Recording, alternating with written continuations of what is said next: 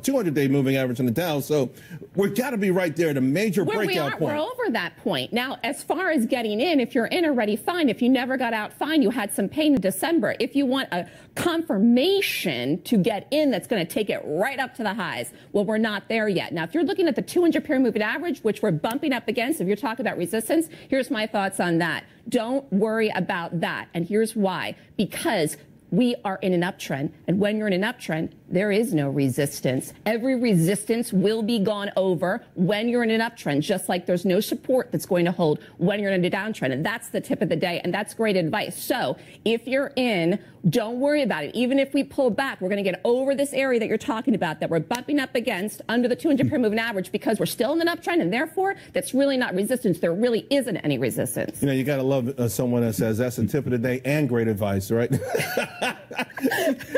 Hey, Todd, I guess you grade your own advice, too. Good morning. My call is that we may have a rally at the tail end of 2018. So it may not be a Christmas rally, a Santa Claus rally. We might call it a New Year's Eve rally. We literally may rally within the last 1 to 2 to 3 days of the year. So it could happen anytime between today and December 31st, the last trading day of the year. And here's why I think that we're gonna rally. Because the market really hasn't, for me, technically speaking, gone into a bearish trend. We're still holding the uptrend. It's really about control. Right now, it's a tug of war between the bulls and the bears, but I'm still seeing the control on the bullish side. So if the controls had lifted and gone over to the bearish side, we'd see way more selling. Now, I know we've seen selling, but when panic selling comes in, there's no turning back. There would be no question that we would be lower. And to me, we're still holding. That's a good point. I'm okay with that as long as we hold a certain price support, which is not really where people are seeing where that bounce was. So, for example,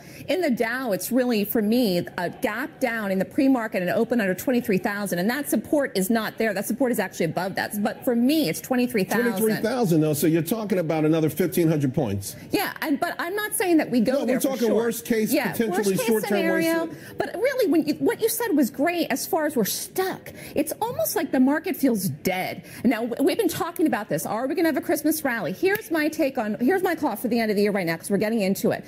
I believe that the market is going to have a rally in the very tail end of the year. And how I think this is all going to play out, and it literally could be like the last trading day of the year. So instead of a St. Nick rally, a Father Time rally. New Year's Eve rally. New Year's Eve rally. Yeah. You know, Scott. Yeah, it hasn't really seemed to affect the average consumer. People are out, they're feeling good about their lives, they're feeling good about the holidays, and they're out spending money. I guess we'll see what happens come January when people get their credit card bills, but for right now, people are spending money, and they've been spending money ever since Black Friday, Cyber Monday, and all throughout the month of November.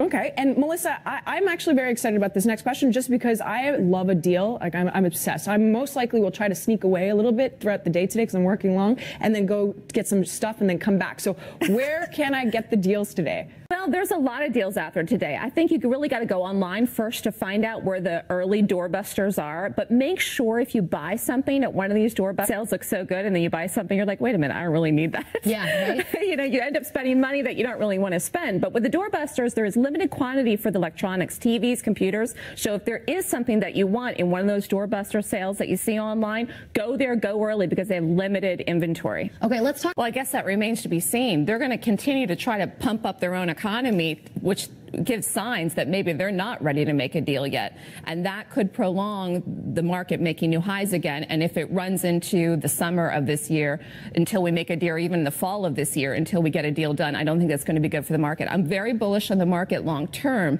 but it remains to be seen, because if there's a stall, an indefinite stall in the trade talks, then it definitely is going to affect the market. But right now we're still holding the uptrend. Everyone's saying bearish, bearish, bearish. We're not. And let me explain why. 2017 was such a big rally and such an anomaly year that you cannot say that a 20% pullback means that it's in a downtrend because of 2017. So the fact is, we are still holding the uptrend in the market. And so if people are still in, I don't think that they should panic. All right. Now, Everyone's freaking out probably because of the reasons that you mentioned, Trish.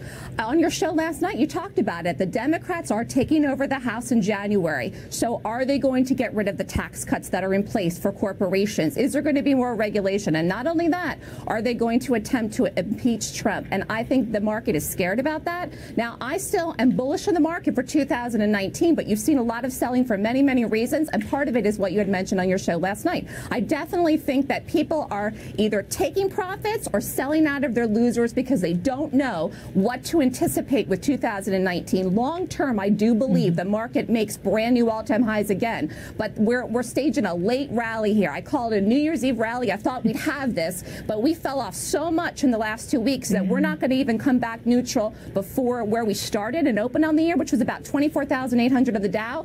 We were about 23,000 around today. We're not going to make it in a half day. The market's trying, but I don't say buy the dips. That's what everybody else says. Okay, so what do you say? I say buy momentum, buy the gap when you get something called a gap. Now, for those people that don't know what a gap is, I'll explain. A gap is a difference between the close and the open. The U.S. stock market closes at 4 o'clock Eastern time and opens at 9:30 in the morning. So there's post-market trading and there's pre-market trading. And buying, when buying comes in a big way after hours or in the morning, that's what you want to look for in a stock. And that's where you want to buy into that momentum, or you want to sell into that momentum if something gaps down. But in the case of Facebook, it would have to be just a massive gap up for me to ever be convinced that stock's going to turn around. I definitely wouldn't buy any dip in anything right now. The market's too uncertain. And going into 2019, we're looking at all this volatility that's been happening the last couple of weeks. This is like a sign. It's like a sign of what's going to happen into 2019 too.